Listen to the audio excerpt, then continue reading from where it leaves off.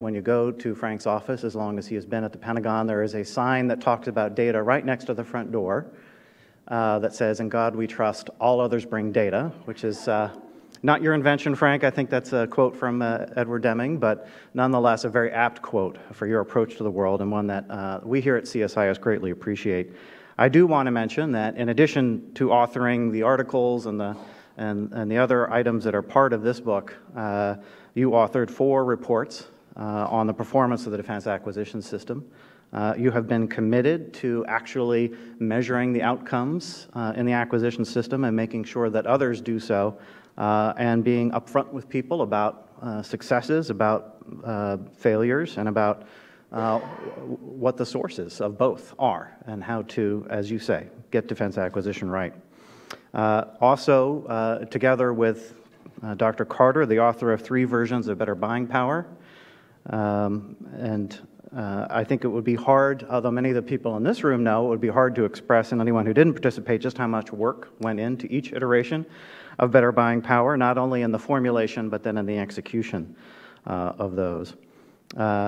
Frank has served 6 years as either the acting or the, almost 6, I'm going to give you 6, as either the acting or the confirmed Undersecretary of Defense for Acquisition. Which, and I meant to do the homework on this, I didn't quite get to it, but I think is the longest tenure of anyone in that job or of any of its predecessor jobs. Under his leadership, major acquisition programs have been initiated to procure a new bomber for the Air Force, a new missile submarine for the Navy, upgraded artillery for the Army, and a whole slew of other systems across the arsenal. And most important, and I'm not going to directly identify him, although I think he's here today, but there was someone in my Twitter feed who tweeted out that the thing that they will miss most about having you in the job is your integrity, and I want to wholeheartedly endorse that comment. And without further ado, I want to introduce Frank Kendall.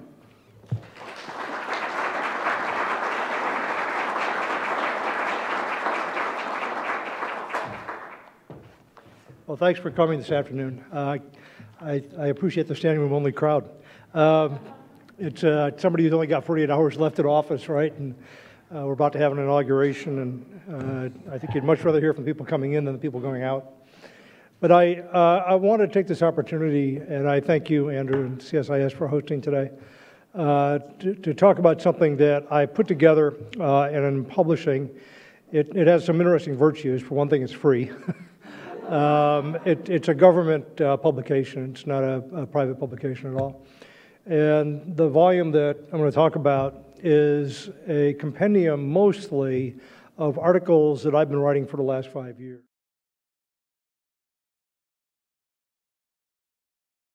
For the AT&L workforce, the acquisition workforce in the department. And they were written for the workforce, but they apply to our field of endeavor in general. And they cover a lot of things that are about fundamentals of acquisition, about very specific topics in acquisition, about the political climate that we've been living in off and on for the last several years. So it's a pretty broad spectrum of things. And what happened was about 6 months ago, give or take, it occurred to me that it might be worthwhile to kind of pull all these things together in one place and organize them in a way which was sort of logical, and that if I did that, it might be something worth putting into a volume. So with the help of the Defense Acquisition University, I did that. I organized all these different articles, and as I was doing that, I concluded that there were some other things that I had written over the course of the last several years that should be included as well to tell a complete story. So we added some things, a few emails, for example, a letter that I recently sent to the service chiefs about my views on their role in acquisition, largely, and a few other things. So that's what this is. It is at the same time a topical coverage of various areas of acquisition. It is not in chronological order, but it is the story of the things that have happened over the last several years. And hopefully it contains some wisdom and some knowledge that I've gained over my 40-odd years of working in some facet or of defense acquisition, technology, and logistics. And I hope it'll be useful to people outside the department. And having it in one place, Defense Acquisition University will, I believe, use it as a text. I don't know if they're going to have me come back and teach a course out of it, but they haven't asked me, and I hadn't even thought about that till this moment, but who knows. But in any event, I think it might be useful for people to And you can, to kind of appreciate more of the reality of defense acquisition. In this town, we talk about defense acquisition all the time. And there are a lot of people who will give talks and write papers and so on who haven't lived it. And I don't think I think if you have not lived it, you don't really appreciate what the real day-to-day problems are that our managers have to confront. And buried in this body of work is a good deal of discussion of that. In fact, included in here are excerpts from some of the reports that I get annually from both program managers and program executive officers.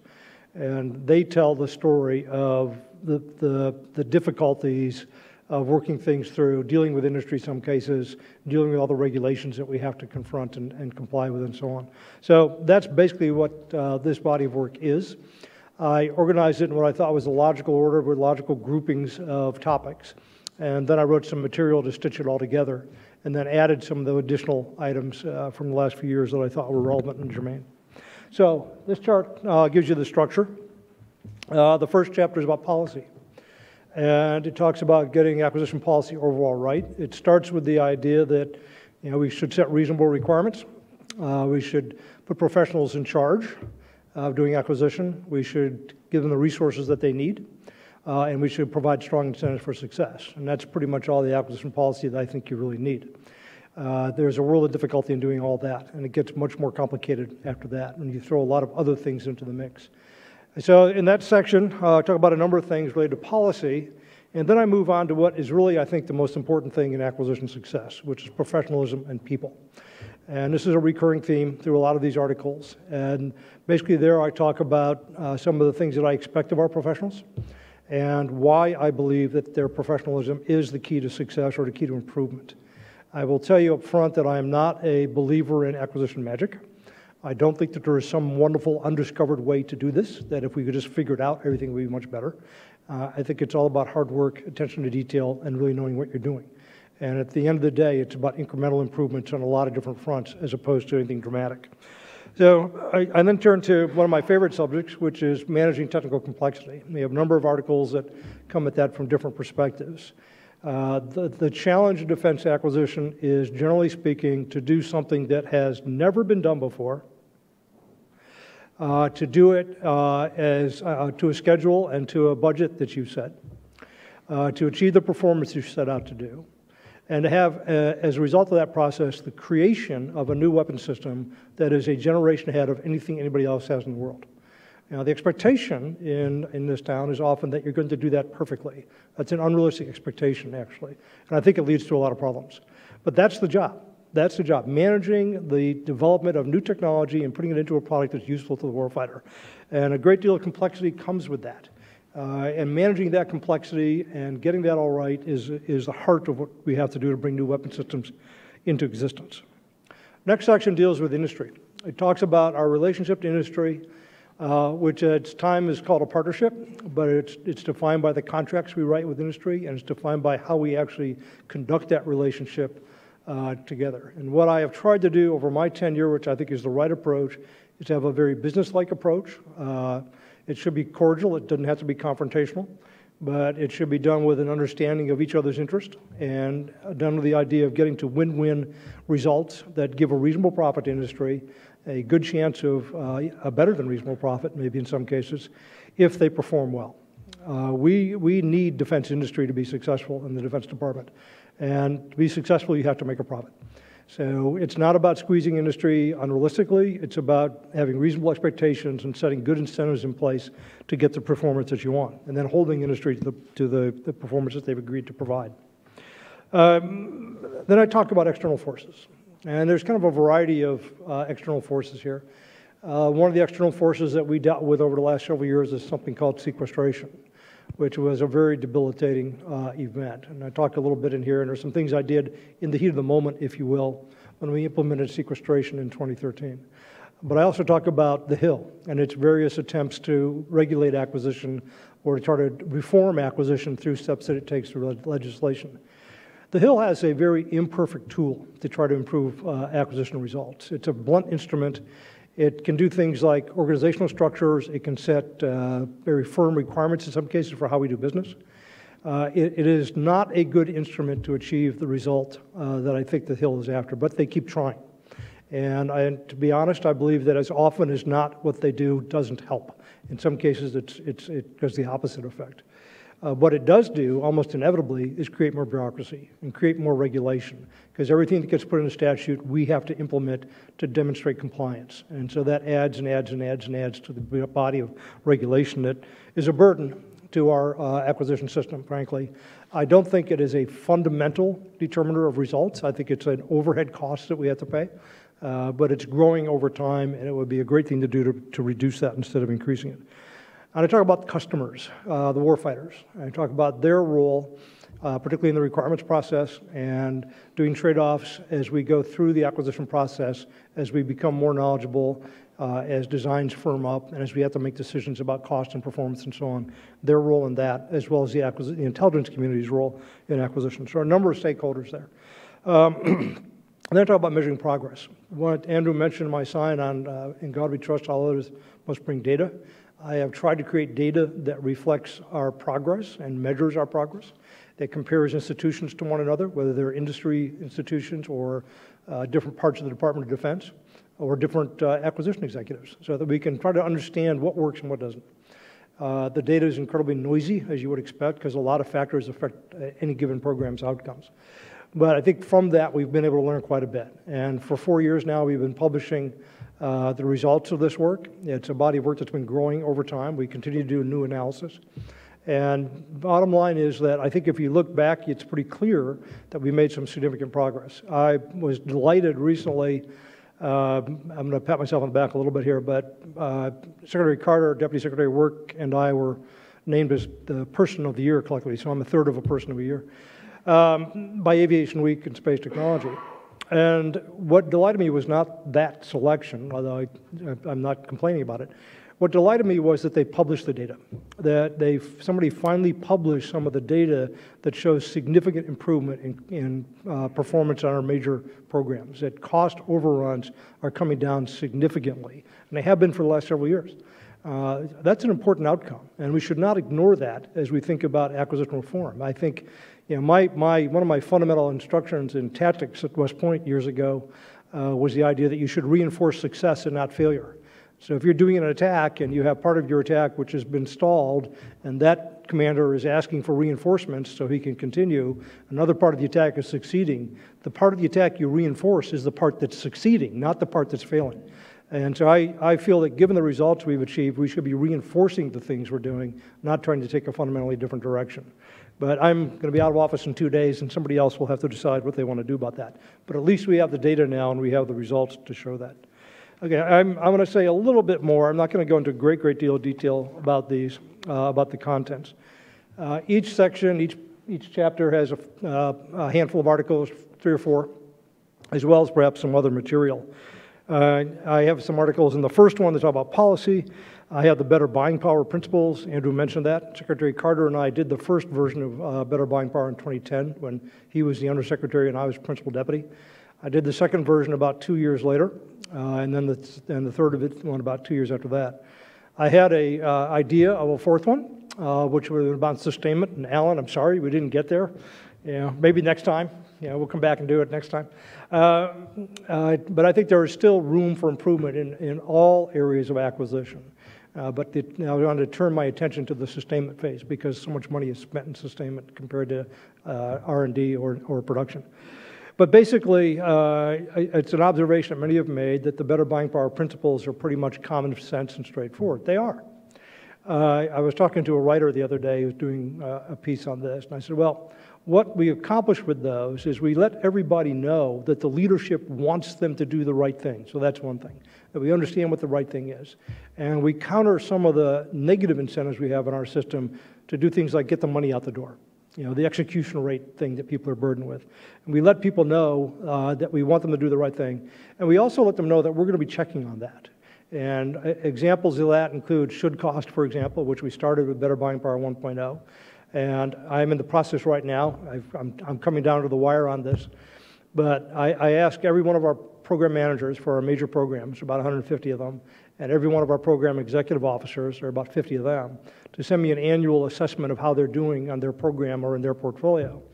And in reaction, in response to them, as often as not, I'm asking about should cost. What do you got for targets for cost reduction that you're pursuing? How are you doing on that? And many of them will put it out and volunteer it. I still get a few who say, I'm all fine, I'm under my budget, I'm within my budget. That's not the definition of success. The definition of success is, have you found ways to reduce cost, set targets for yourself, and are you doing something to do that?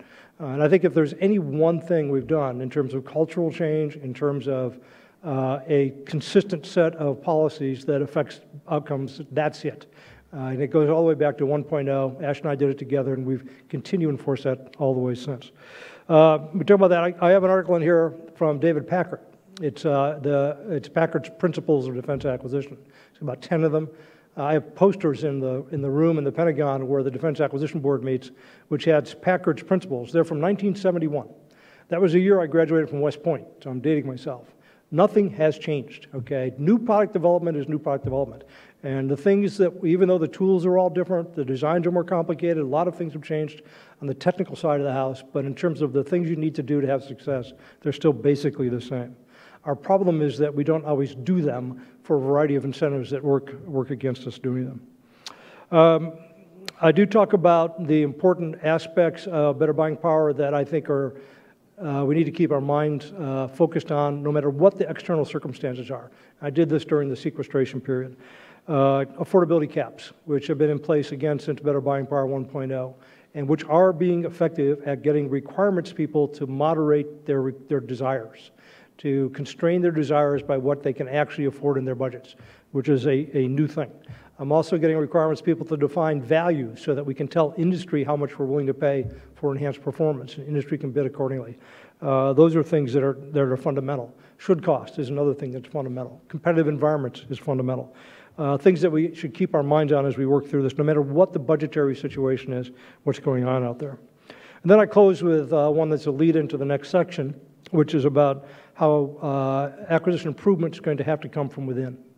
It is not going to be engineered by Hill staffers writing laws for us. It is going to be done by people in the trenches every day, dealing with industry, trying to get the incentives right, trying to get the performance right, trying to set up business deals and enforce them, set reasonable requirements in our contracts, do all the hundreds of things that are necessary to get good results. That's where we're going to improve. It's those day-to-day, hands-on things that thousands of people are doing every day, which leads me to the next section, which is about professionalism. And I have emphasized throughout my tenure the acquisition chain of command, which runs currently through the acquisition executive, through myself to the service acquisition executive or component acquisition executive, and then down to the program executive officer, and then to program manager. It's a relatively abbreviated one. It was set up by Goldwater Nichols. We have in the department drifted away from this a little bit, but that is still the basic structure. And it's that chain of command that I hold responsible for acquisition results. I start this section, the second section, by talking about what it means to be an acquisition professional. And I talk about things like integrity. I talk about things like a strong set of ethics that you apply in your business dealings and in your interactions within the government, with your superiors and with your subordinates. I talk about the skill set that you have to bring to the table to be effective. I have seen a lot of cases, and I've seen this in industry as well, where someone with an MBA but no technical background will be put in charge of managing a new product development program. It does not work very well. You need to have expertise in the thing that you're doing, or you're not going to do well. And we've worked very, very hard over the last few years to develop the acquisition workforce and the stress in particular for our more risky programs, the right kinds of technical background to have success there. I've done a lot to reward people for that. I have a set of examples of program managers' assessment. There's an article which basically plagiarizes or extracts from a number of program managers' assessments with their permission. These things are intended to be confidential. And I published a volume about 2 years ago of about 25 of these assessments. And the reason I did that was to try to communicate to people in think tanks and on the Hill and so on, more a sense of reality of what program management really is all about and what people are actually, what the problems people are fighting day to day. And there's a huge range of them. There are people who are fighting how to sustain a system that's 30 years old that was bought as a commercial system in which there's no source of supplies for anymore. There are people that are out there trying to generate a market where one doesn't exist, to get more competition going, to find creative ways to contract so they can open up things that have been in a single source environment for a long time to competition. There are people wrestling with very knotty technical problems and trying to figure out how to do risk mitigation of those technical problems. A huge range of things that people have to do. And then I have a suggestion. I set an article which is a set of improvements that are offered by our program executive officers. As I sprint to the finish line and try to get through all of those program manager and program executive officer assessments that I just had come in, I did it to have them in place for my successor. I thought it'd be a good body of work for him to be able to, he or she, to go through as they come in. But also wanted to respond to each of them. And what I find is that the program managers are very much eyes on their program, thinking about the very specific problems they're trying to solve. When you go up a notch and you have someone who's managing a portfolio of programs, they're much more aware of the policy issues that they have to deal with. And they have suggestions that have broader implication. So the next article in this section is from our program executive officers. And it's a number of specific ways that we can improve, gleaned from various program executive officers. And I get a wide variety of things from them, and these all generate 100 action items at least, where I have people on the staff and people in the services go out and work to try to improve things. So that's next. And then I talk about the importance, again, in the environment that we live in, where rules-based solutions aren't really the answer. It's much more about professional judgment and our ability as professionals at the end of the day. The one thing that the Congress can do, and there has been some of this, we've worked with the Congress on this, is to make it easier for us to hire people, make it easier for us to compensate for them. We asked for something last year that we got, which allows us to keep some of our 06 program managers who don't make it to 07, don't make it to Brigadier General or Rear Admiral, and would be forced out of the service, when they're incredibly capable, at the peak of their capability of doing the kinds of job they're doing, and yet they have to leave. So we've got a provision in now which allows us to hang on to some of those people. There are a number of other things we're doing to improve recruiting and retention. The whole Force of the Future initiative Secretary Carter had is along the same lines. Okay, turning to the next chapter on managing complexity. I start out with something called, the very first article I wrote 5 years ago was on the optimal program structure. And the point I was trying to get across is that there is no optimal program structure. We're very often, by provisions from the Hill, put into a kind of a straitjacket. You will always do competitive prototyping. You will always do open systems. It doesn't work. The spectrum of things that we have to do is too broad, too diverse, and we need the flexibility in the department to do the right thing for whatever program it is we're doing. And what I tell people, and I have reinforced this over and over for years now, is that the first thing I want to know about a program is what is the product? What are you building? Because everything comes from that. Form follows function.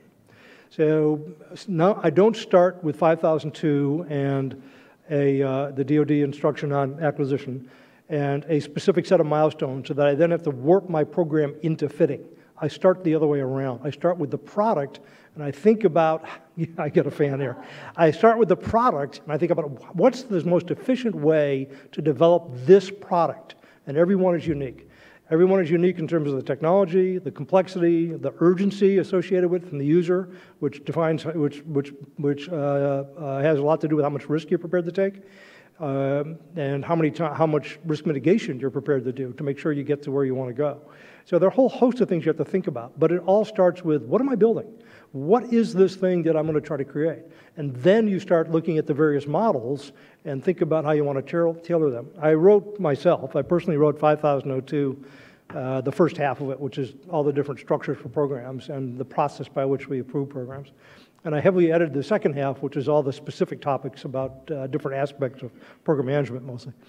But basically the point I was trying to make in the front end was that there are a lot of different models you can start with, whether you're software intensive or a business system or a traditional complex weapon system or something else. But basically, you tailor to the product that you're trying to develop. So that's fundamental in doing risk mitigation. The next article is on risk mitigation, and part of this section talks about an email that I received from one of our program executive officers who was commenting on some events that were coming up in his program, and a couple of times he made the observation that, well, we'll wait and see what happens, and if something bad happens, then we'll have to do something about it. And I sort of had a little explosion, and I said, no, it's not our job to watch. It's our job to influence events. It's our job to think about what it is that we can do to lower that risk or to reduce the consequence of that risk if it materializes.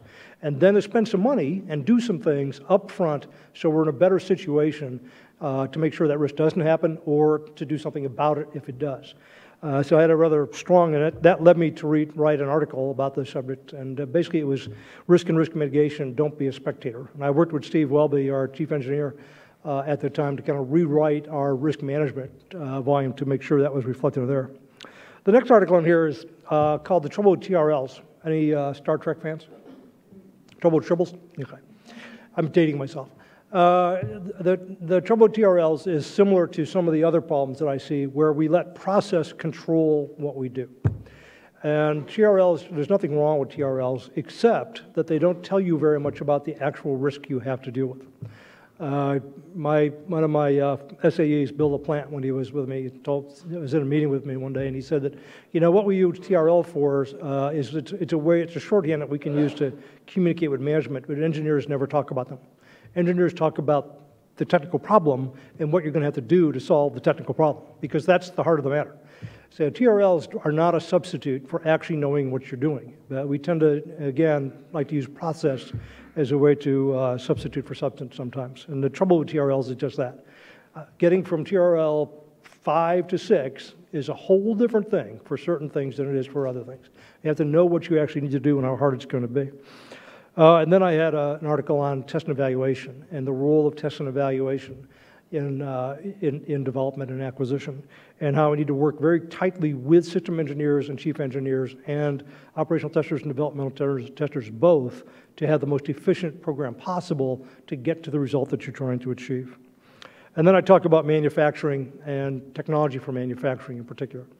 I've been very happy to be part of, last several years, opening a number of manufacturing innovation institutes. This is a program that the President started. It was designed fundamentally to help the economy and to move our manufacturing technology forward and to benefit the national economy. It's also a huge benefit to the Defense Department because a lot of these technologies are applicable to the Defense Department. Last week, I opened what I think is DoD's 8th Manufacturing Institute. It's on robotics for manufacturing. I talk about that importance, and I go back and I relate some stories from the Cold War about how when we finally got our hands on Soviet equipment, what we found out was that their engineers were good, but their manufacturing technology really stank. And because of that, they couldn't build decent systems. They could conceive them, they could do the theory, but they couldn't build them because they didn't have the manufacturing technology. So I highlight the importance of that in here. I also talk about innovation. And there has been a great deal of talk, obviously, about innovation in the last few years. We've emphasized it very heavily in the department. The problem that I see with that is that we have, I'm afraid, conveyed the impression unintentionally that lack of innovation is our problem and that more innovation is the solution to our problems. I don't believe that. I actually think we have quite a bit of innovation, but what we haven't had is the money to take that innovation and translate it into products.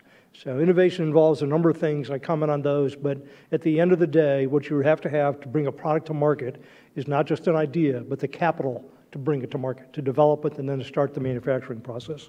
So I comment on that. And I think going forward, looking towards the next administration, there may be more money flowing into the Defense Department. I don't think that would be a bad thing, frankly. But I hope that a lot of it goes to research and development and modernization, because that's where we really need the money. We've got the ideas. What we've been able to fund in the last few budgets is a number of demonstration projects, which are early stages, risk reduction, proof of principle projects. What we don't have in our budget right now, in our budget request, is the money to take those demonstrations and, assuming the results are successful, go on to building products, which is a whole different matter and much more expensive. So that's a challenge, I think, for the next administration. Okay, the next chapter talks about working with industry. I have tried very, very hard for the last several years to work closely with industry, to be open to communications with industry. I think it's absolutely the right thing to do. I found in the department a tendency to be averse to having contact with industry, which I tried to push back on, I think, with a certain amount of success. Spent a lot of time with the industry associations, spent a lot of time with individual companies, CEOs of the major companies, certainly, but also some of the smaller companies, trying to understand their perspective. And we've gone out to industry repeatedly and asked industry to give us ideas that we could implement in policy that would be win-wins for the government, for industry both. I have been concerned about consolidation. The first piece in here is a piece I did as a result of one of the merger and acquisition activity out there, where I was a little nervous about whether or not our rules that are basically DOJ, Department of Justice rules, are adequate to address some of the problems I saw with longer term, at least, consolidation of the defense industry. We've had a very consistent policy in this administration. It goes back to Secretary Carter in about early 2011, I think. He gave a speech where he kind of laid out the principles for our acquisition, our policy of relationship to the industrial base. And we've stuck with that. And that's not changed since he did that. Basically, we're not well disposed towards mergers at the top. I think, frankly, as a personal matter, that we probably did too much of that in the 90s. And now we're suffering a little bit for that. It's overly consolidated in my mind. But we look at the marketplace structuring deals below the top tier and look at them on a case-by-case basis. And we're very willing to intervene if we have the resources to do so, and there's a priority to intervene to preserve parts of the industrial base. Every year in the budget process, including this year, we have set aside a meeting of the group that the Deputy Secretary chairs to look at the health of the industrial base. As a result of that, the Justice Department and I put out a statement on merger and acquisition activities and relationships, which is reflected in here. And I have an article which is, I think, a kind of a capstone article. It covers all the various aspects of our relationship with industry and what our attitude towards industry should be. We are in a business relationship. It's, as I said earlier, defined largely by the contracts that we write. It should be a cordial, friendly relationship, but it should not be too intimate. Okay, I do see cases, and I have over my career, where people have become. Remember when I was in the Secretary of Defense's office in the 90s, and it was obvious to me in some cases that our program managers out there had a closer relationship to their contractors than they did to the chain of command, which I did not think was a healthy situation. Basically, when our program managers get in the business of being advocates, helping industry, then they haven't got the right attitude. We should be working with industry to get as much performance from industry as we can get. At the end of the day, they do the work, and how efficient they are depends upon the relationship to us. I do talk about fixed-priced incentive fee contracts in here and my views on fixed-price development. I'm in a running battle with part of the Congress about this, or I have been for years now. If you look at the statistics, it does not show much variation between cost plus and fixed price in terms of what happens on contracts in terms of cost growth, which makes you ask some questions about what kind of fixed price contracts we're writing. But that does not seem to be determinative of outcomes on our work. And when you do development, there's inherent risk. If we're going to go beyond the state of the art by a decade, we're going to take risk. Industry only has so much capacity to absorb risk. Once you have a fixed price contract, you do not have in industry the ability to walk away. If you do it, you're in court, and we're going to have a big fight about it. In a commercial firm, you certainly do. If you're investing your own money to develop a product in your commercial firm, you're basically doing cost plus development because you're doing it yourself, you're paying for it, and as long as you see a business case, you continue, but as soon as you don't, you stop. And that's a commercial practice, and that is cost plus. It is not fixed price. So the idea that fixed price is the solution to a lot of our problems, it was tried. It was tried, and it failed. One of my frustrations, having been in this business so long, is that we don't seem to learn from the past in many cases. But it was tried in the 80s. I spent a few years in the Pentagon in the late 80s and early 90s cleaning up the messes that fixed-price development caused across the department. It was a bad policy. I talk about an article on commercial. There's another school of thought that we should be more commercial. And in this article, I lay out the difference between commercial practices and government practices as it applies to the things we do. And I highlight differences such as the fact that there is no such thing as a protest in the commercial world. There's no requirement for people to be fair to everybody in the commercial world. But the government does have that requirement, and for understandable reasons. So it is not the same. We also do not buy commercial products that we can expect industry to make investments in on their own, not for the most part. There are exceptions. And when we see exceptions, we should take advantage of them. I make that point in here also. But we are buying low volume, high cost, high capitalization products that we really can't reasonably expect industry to just go develop on their own. So we pay for R&D. That's a fundamental difference between ourselves and commercial industry. The next one is about incentives. The next article in here is about incentives and how we tie profit to results. And we've looked at the data on that. We've studied that very carefully. We discovered that for the most part, we're doing reasonably well. But in some cases, we were not having any effect. In some cases, we're having the opposite of the desired effect. So I think we've corrected course in that sense. And this talks about some of the things we can do to provide strong incentives to industry to get better performance without putting unreasonable risk on industry at the same time. And then the next article and the last one is about getting best value. And this is a change we've made just the last few years, done it with the cooperation of the requirements communities, where basically we define in monetary terms how much more we're willing to pay for higher performance. So industry now has a financial incentive to offer us higher performance. If we didn't have that, everybody, and this has been the tradition since the end of the Cold War, everybody defaults to the threshold levels of performance, or to the minimum that we want. We actually would like to do better than the minimum when we can get a reasonable cost for that. My next chapter is on responding to external forces, and I start with the Congress, and I include a letter that I sent to Senator McCain and Senator Levin. They asked for input from a wide variety of people, most of whom, by the way, were not acquisition people, about what to do to fix acquisition. And I include my letter in here. It covers things like that are, I think, maybe fantasies, frankly, but I think would be desirable, such as a margin account. In a business, you set aside, you have a margin account if you're doing an investment in a new product, because you anticipate, it's normal for products to overrun in development. It's not unusual.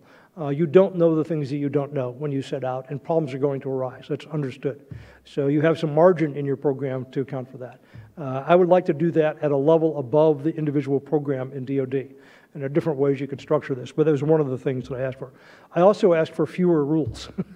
There's a fantasy also, I guess. But anyway, the rest of the things that are in there that I suggested could be done by the Congress to try to improve outcomes for us. There is a memo in here which I wrote with initially Bob Hill, the Financial Undersecretary for Comptroller Financial Management, and then later with Mike McCord, his successor, about this perverse incentive of your job is to get the money out the door. That you're in the government, you're supposed to spend the money. That's your job. Our job is to get the best value for the taxpayer. And if that takes a little longer, that's what we should be doing. So Mike and I, Bob first, and then Mike and I both put things out to the workforce. We set up reviews to try to get that balance correct. We should be managing our cash flow. We should not be asking for money from the Congress that we don't intend to spend. But on the other hand, if taking a little more time is going to get us a much better business deal, that's what we should do. Or if circumstances intervene, we shouldn't be just spending money just because we have it. I think I mentioned this later on in one other article that I'll mention in a minute, but I gave a speech years ago. One of the first speeches I gave was at CSIS, Andrew, and David Berteau was in the back. I think you may have something to do with that one. And I talked about acquisition malpractice. And the example I gave of acquisition malpractice was the F-35 decision to start production when we hadn't done a flight test yet. No engineer in his right mind would do that. Why did we do it? Because we had the money. Because the money was sitting there in the budget.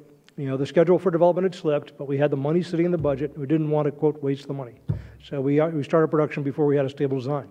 It was a bad decision, but it was driven by these external factors that tend to impose on us.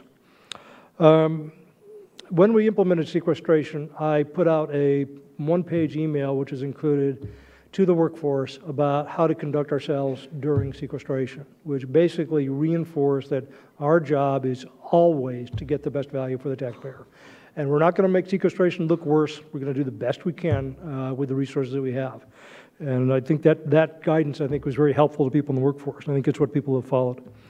And then I have some articles that discuss the circumstances we find ourselves in with regard to changes both in the budget environment, changes in terms of direction from the Hill and various other things, and how we react to those, and guidance to the workforce basically in those areas. I talk about, this is a long chapter, responding to external forces, because there are a lot of external forces, but one of them is threats.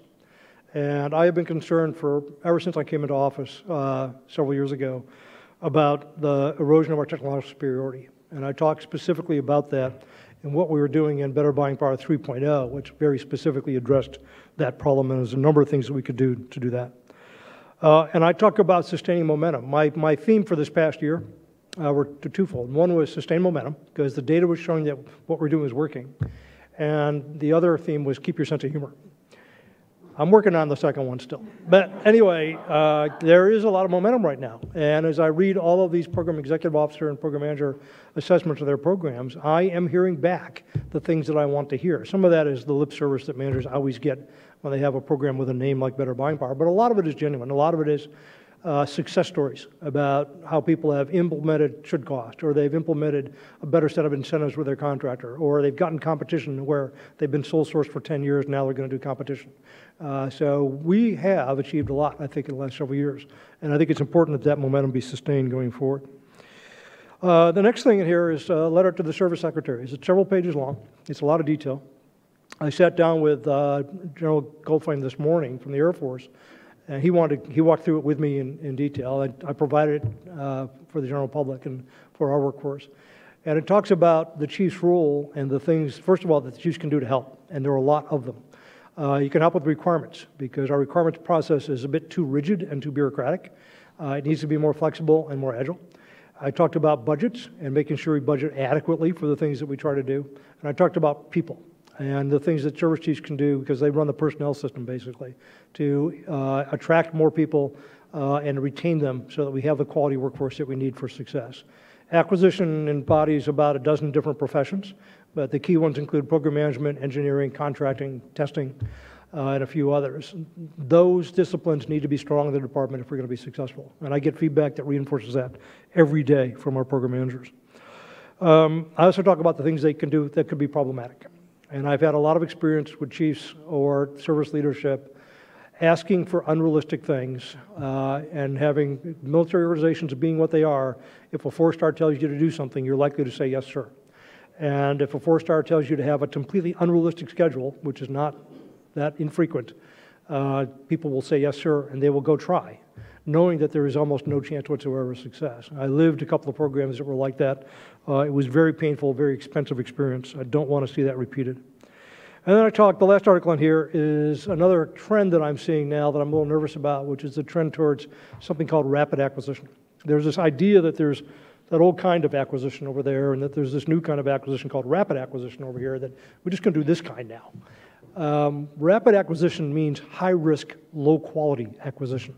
And I wrote a piece in response to a conversation I had with General Milley, where he was asking me about going faster. And I said, you need to understand that the cost of speed is quality.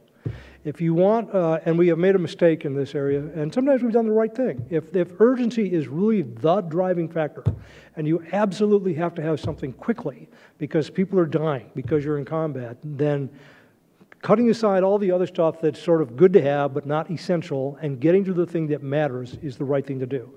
And my example of that is MRAPs.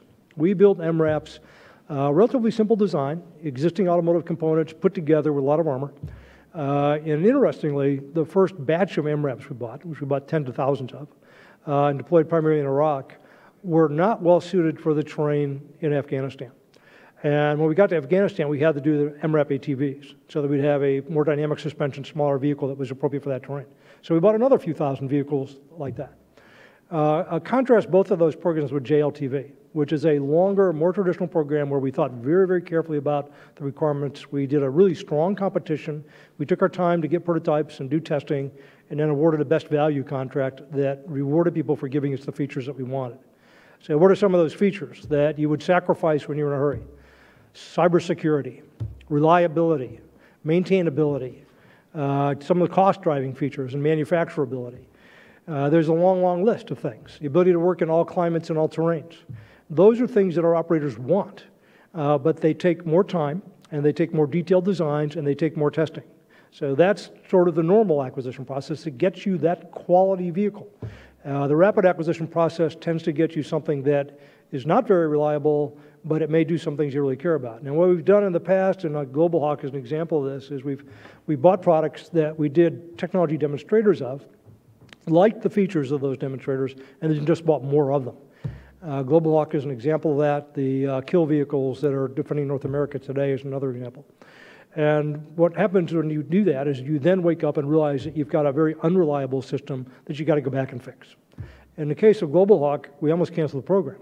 The sustainment costs were so astronomical that it was determined that it was better to keep the U-2, a 1950s generation airplane, for another few decades and scrap Global Hawk. It was too expensive to sustain. Well, Northrop Grumman understood that it had a problem.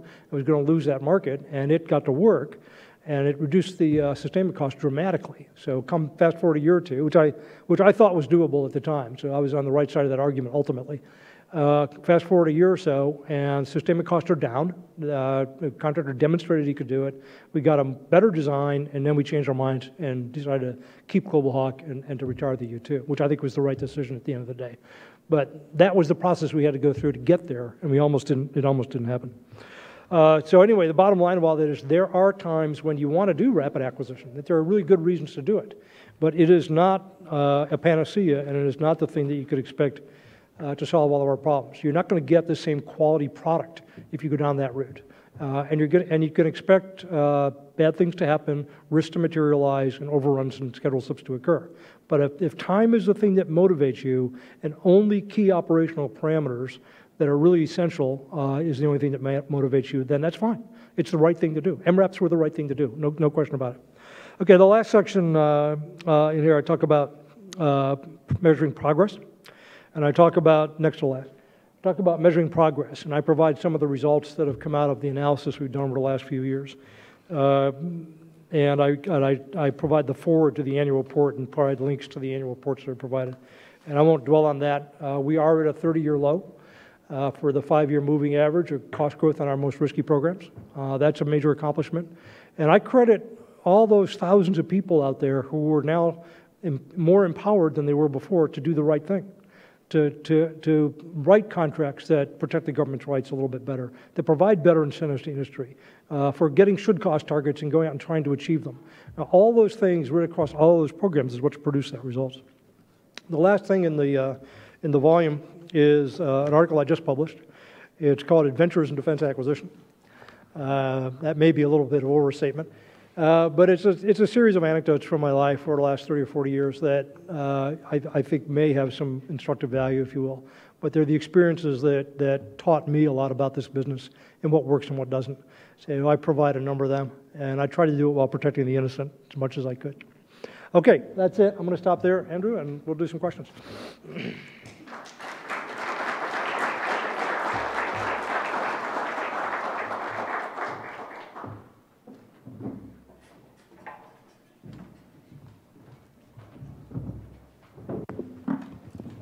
Thank you, Frank, and thank you for making my job easy by taking us almost to the end of our time. But we are not at the end of our time. We have a little bit of time left, and I want to get to questions, and I had a few... I'm accused all the time of being passionate. This word kept coming up and people talking to me. I appreciate your passion. And I thought, God, I think that means I'm a hot-headed loudmouth. But anyway, I do get into it when I start talking about this stuff. Well, I think this is a topic where passion is appropriate. You guys are about to drag my mic off. Okay. I think passion's appropriate when you're dealing with billions of dollars, in some cases trillions of dollars, and lives. Point well taken. I'm going to go straight to questions from the audience. I'm going to broaden the first one a little bit, kind of cheat and get one of mine in. But for those who are out there, we're going to recognize folks. We also have some cards that were distributed, so a couple of questions have already been brought forward that way, and we're still welcoming those during the time we have left. The first question kind of relates to this performance metric question, and I think it's certainly there in the latest of your defense performance to defense acquisition reports. May have been in earlier versions where you mentioned that a real measure of value in the defense acquisition system is not always evident or may not exist. We have metrics, cost growth, non-McCurdy, breaches, other things, but they don't necessarily get at fundamental value. And so the question is there something we could be doing to develop that metric? Or do the metrics we have need to change, or are they good for what they actually do, even if it's not everything?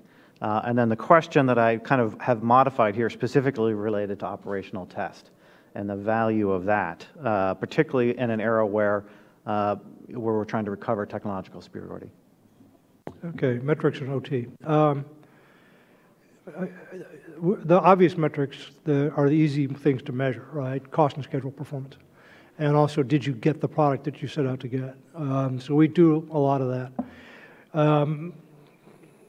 I basically I don't regard it as a failure if a program has a 10 or 20% overrun in R&D, if I get the product that I wanted at the end of that at a reasonable price. we often compare ourselves to our plans, right? So is our plan price what we actually get in production, for example? I think these are all valid things to do because they reflect the accuracy of our planning. So if you plan accurately, you don't have as much disruption. Your customers can be more confident that you're going to deliver what you say you're going to deliver on time and on schedule. I think we're a bit unrealistic about our expectations for development costs. I don't think we should regard it as a travesty if you have a 10 or 20% overrun in development. I think that's actually a success. And I wouldn't want to set our goals so that we never had overruns in development. I think that would lead to a lot of wasted money, frankly, because I want to keep pressure on people to perform. But the metric that matters at the end of the day is, are we going to win? I was at DARPA had a kind of a technology conference in St. Louis a couple of years ago I went to, and I was with Arthi Prabhakar, the director of DARPA, and we were having lunch, and she said, okay, you got another hour or so here. What would you like to see? And I looked at her and I said, I want to see the things that are going to most improve the combat capability of the United States. That's my metric. And I actually think we should think more about that than we do, particularly given that we're being challenged today for technological superiority. I was in a meeting recently talking about a weapon system where CAPE had done a trade-off on how to kind of optimize the mix of things we would buy, and it was sort of a cutting-edge system being competed against a kind of a legacy system. And they were, using our scenarios kind of as the basis for their analysis, trying to optimize the mix of cost. And I said, you have got this completely wrong. That the metric you should be looking at is which purchases are going to maximize the combat capability of the United States for whatever we have to do in the world and whatever deterrence mission we might have. So I think, Frank, one of the things that I'd like to see us do, and I did try to do this, I made some progress on it, but I think there's more to be done, is to bring back some of the operations research systems analysis kind of expertise that was standardized in the Cold War that we had a lot of. We didn't make a move. We didn't make a decision about a requirement or a new system without having run a lot of analysis to determine that it was going to make a difference on the battlefield. So I'd like to see a return to that kind of a metric as a more fundamental driver on what we do. We're doing an awful lot of requirements decisions, in my view, kind of on the seat of our pants, and I think we can do better than that. OT. OT has value. I was in the Army, I think, in the 70s when the whole OT thing got started. It came out of some failures, if you will, where we've discovered some of the things we're building really were very unsuitable. In some ways, it could have been devastating for soldiers.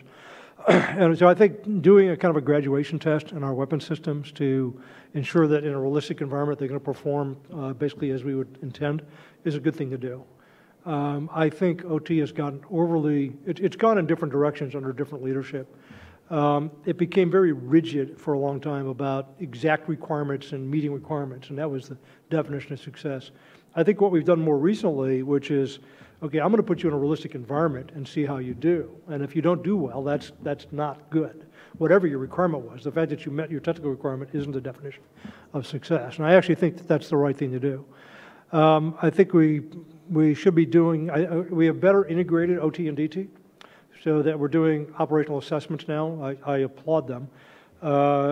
I think they give us information early on about the effectiveness of our weapon systems and allow us to make design changes when it's much more efficient to do so. So overall, I'm a supporter of OT.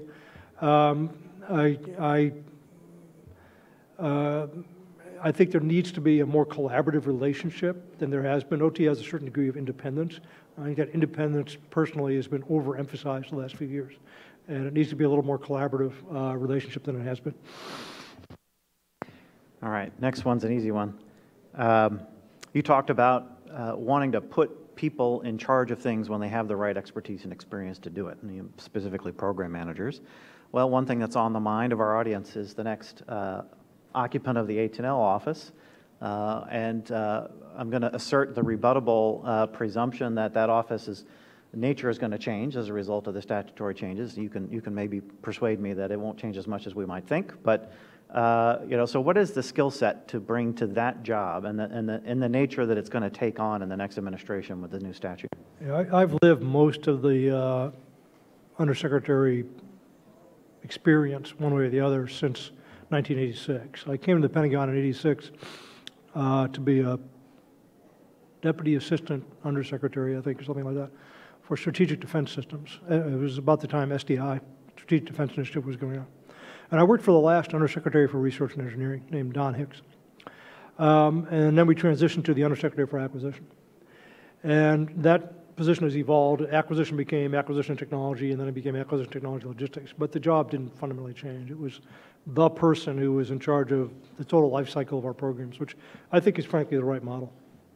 And I've talked to Bill Perry, who is one of our most famous and prestigious directors of defense research and engineering. And he has said that when he was in that position, he was all about technology. He wasn't thinking about life cycle cost. He wasn't thinking about the business deals he was getting. And he thinks we should have had a balance that brought more of that in.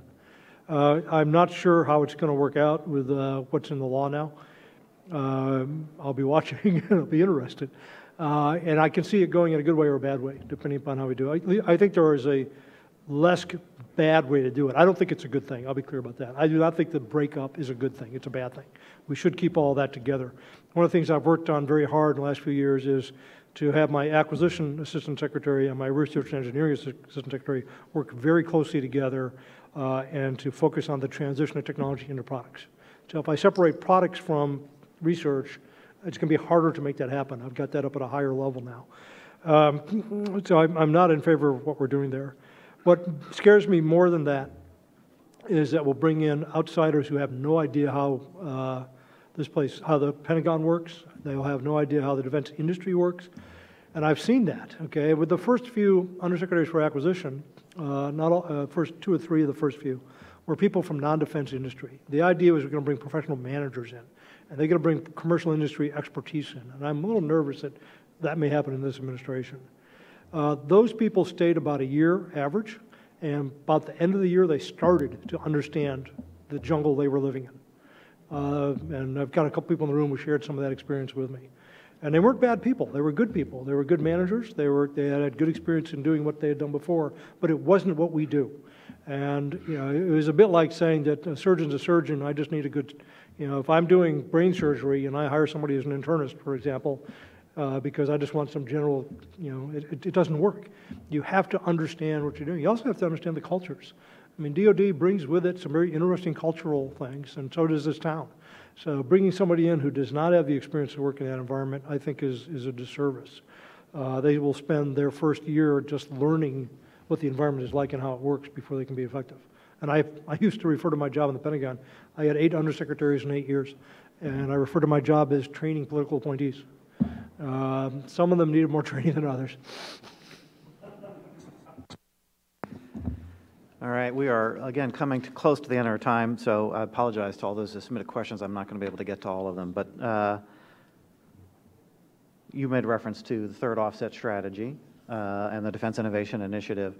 I think the way to cap this off maybe is to just ask you about the key areas that you think we should be, we the policy community here among us, industry here as well, should be focused on in the range of technologies that we need to keep top of mind. I know it's an endless list, but the things that really need to be at the top. There are technologies that are moving forward in the commercial world very rapidly that are going to have very significant military implications.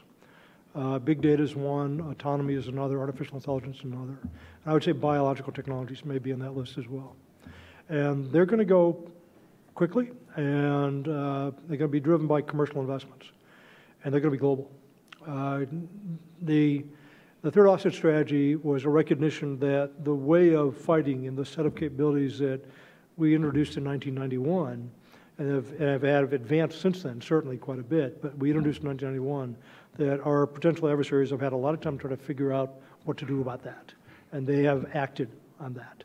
And so for the 2 near peer or peer competitors we have in the world, that's a problem for us. So we need to have something that moves us a step forward. It gives us a step function improvement.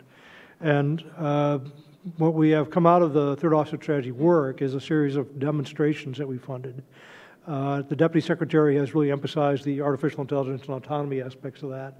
That is clearly going to be a piece of whatever comes next. So I think we have those as focus areas, and that's important, and we're doing a lot of experimentation. But for me, we do not yet have the clear design concept, if you will, for a new suite of capabilities that will be dramatically better on the battlefield. When I used to run the follow-on forces attack suite of things. And that was a suite of capabilities which had a clear efficiency improvement for warfare. Basically, you're going to use one shot, one kill. And that was going to be a dramatic change in logistics requirements. It was going to be a dramatic change in also our ability to extend beyond the line of contact and to do precision kills. That's still what we basically depend upon. I don't have as clear a picture in my mind of where we're going. I've asked for people to do some studies of where we might go with autonomous systems. Autonomous systems have the virtue of not having people in them that might die, which is good.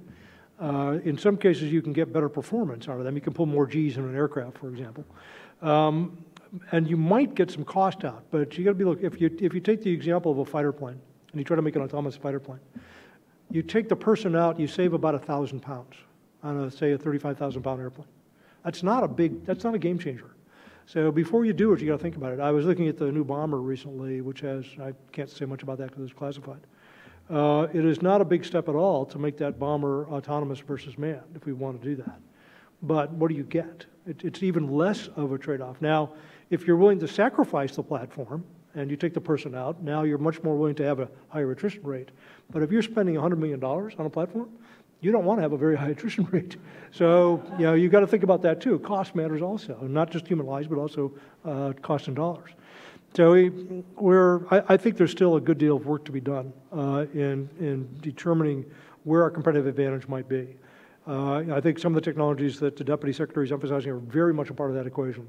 But I don't know that we have a clear set of goals in mind and an operational concept, kind of a conceptual design, if you will, that we can then go build and say, here's our advantage. I think it's a much more competitive environment because we don't have the science and technology advantage that we had back in the 70s and 80s. Well, thank you, Frank. You know, I originally, of course, always was these events come prepared with a question or two, you know, pre-written, and I almost always ditch them because they get answered. And one of the questions I was going to ask you is about your message to the acquisition workforce. And as I listened to you talk, I thought, well, you got 300 pages of message here. So I forbeared asking that question because you just told it to us. So I want to thank you for doing that. I want to thank you for many years of coming, well, I should say, going out to the public, talking about what you're doing. We love it, obviously, when you've done it here at CSIS. And so I just wanted to say thanks. Thank you, Ed. It's been a pleasure.